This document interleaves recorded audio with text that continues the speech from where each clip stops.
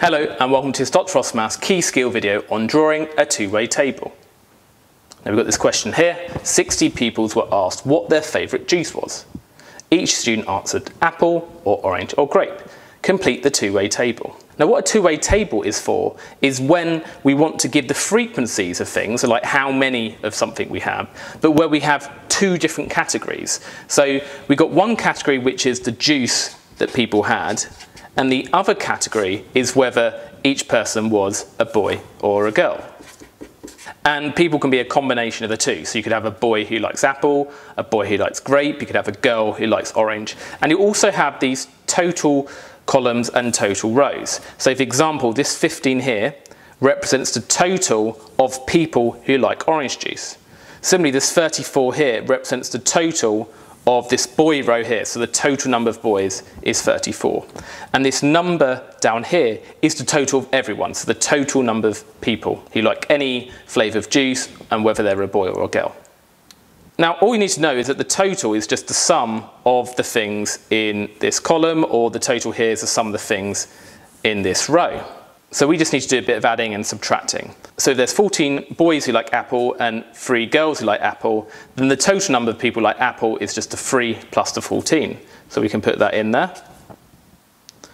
We also know that the total number of boys is 34, because 34 for the boy row here.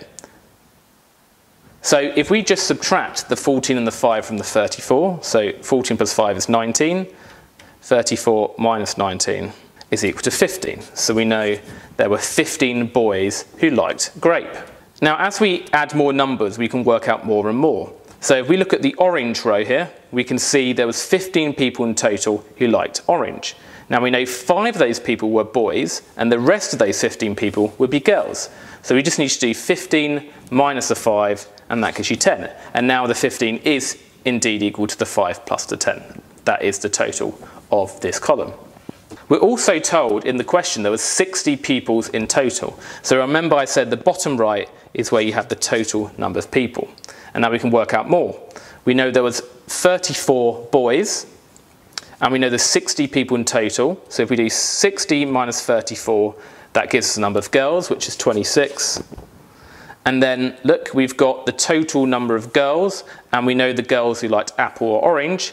So the girls who like grape, we just need to subtract these numbers from the 26. So we do 26 minus 3 minus 10, and that's 13.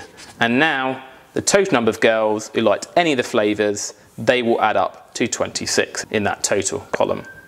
And finally, we want the total number of people who liked grape.